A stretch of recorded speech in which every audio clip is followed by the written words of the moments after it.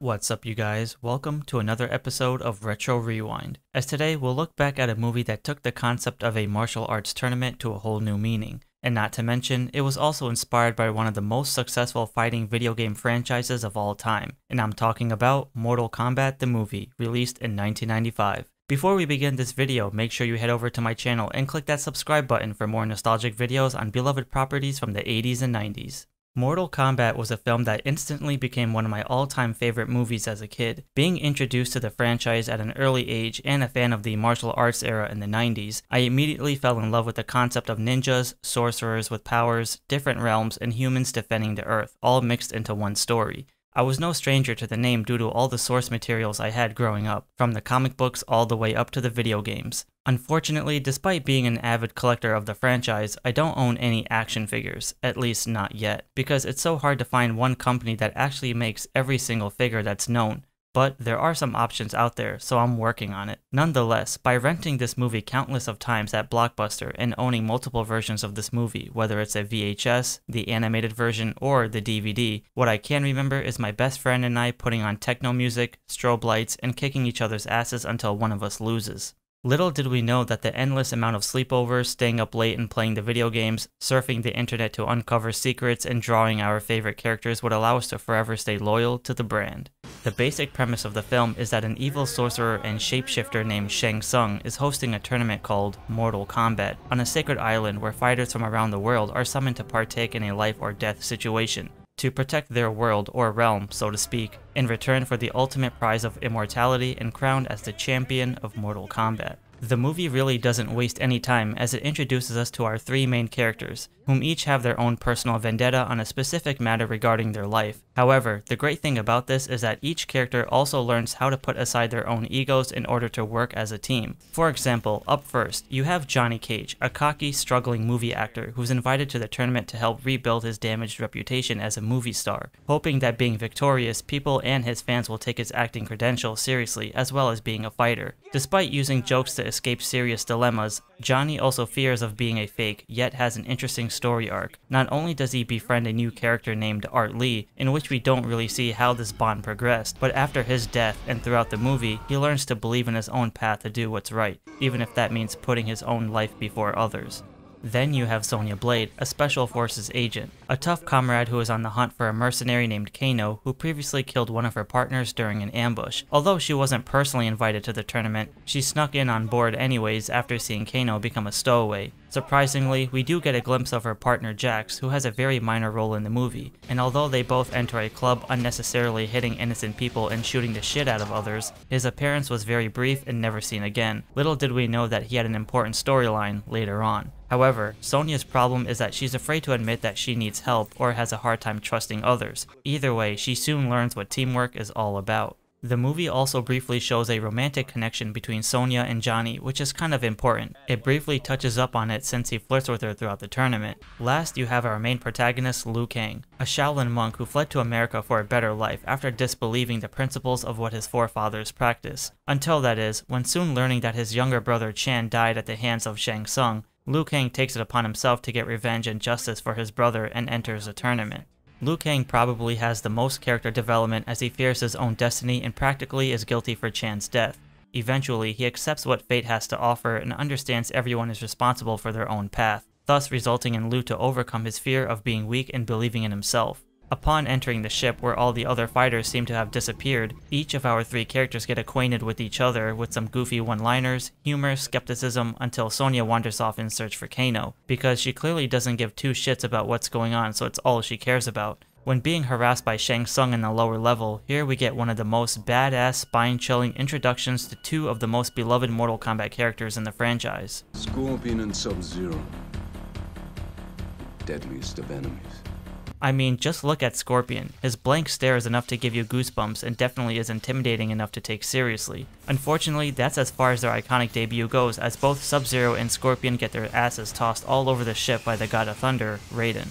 I mean, look how embarrassing this is. Here you have two amazing looking characters and already have Sub-Zero being zapped to the door, Scorpion flying around to only have them both disappear like nothing happened. It's absolutely disappointing.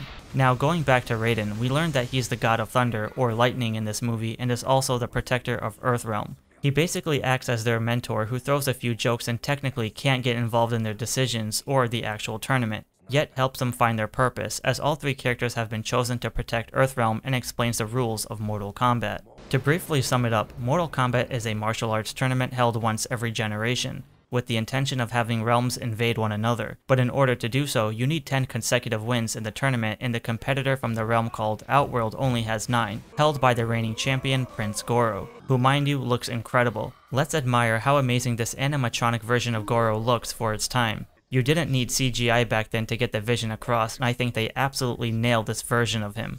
Anyways, to prevent Earth from being conquered by Outworld, it is up to our heroes to defend Earth and stop this invasion by having one of them win, unaware that amongst the three, one will be the chosen one.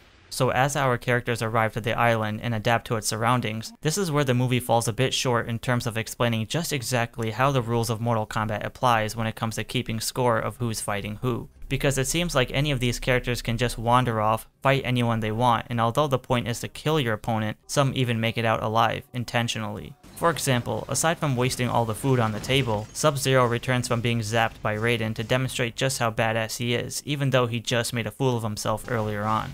From this point forward, the combatants participating in this tournament makes zero sense, as not only is it confusing as to what the ranking system is in order to get to Prince Goro, but where that information lacks, we instead just get awesome back-to-back fight scenes to save time and explanations. We have fight scenes like the 3 Earthrealm warriors fighting Shang Tsung's guardsmen, Liu Kang vs Hakim the Machine Alston from WMAC Masters, in which this scene, we see Shang Tsung use his soul-snatching fatality, because that's what he's known for, by stealing the souls of dead combatants to gain their strength. You have Sonya Blade vs Kano, in which he justifies the death of her partner while getting her ass kicked.